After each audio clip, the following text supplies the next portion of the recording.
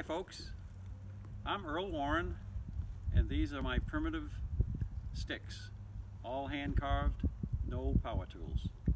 I walk every morning for about an hour and normally find a stick or two here and there, and I just add them to my stash out there, and when I have a spare moment I'll work on one.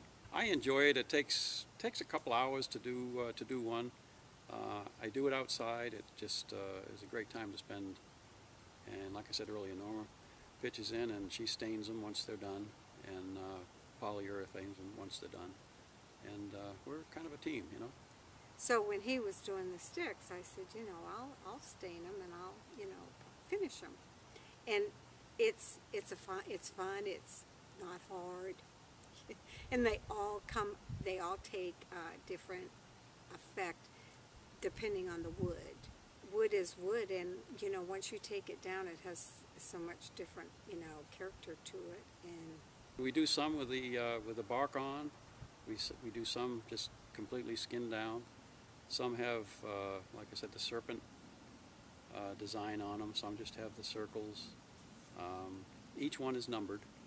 They're all numbered. They're all individual.